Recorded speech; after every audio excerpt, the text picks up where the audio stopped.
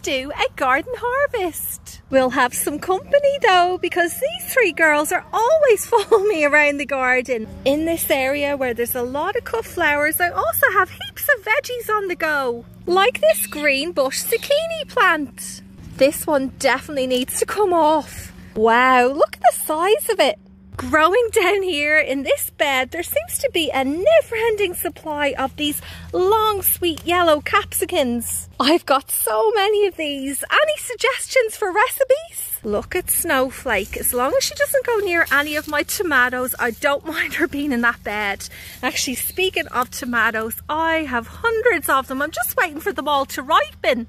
Actually, no, I do have this one ripe indigo ruby tomato. Finally, I'm going to pick a bunch of these edible nasturtium flowers. These are really yummy stuffed. I like filling them up with a cream cheese mix.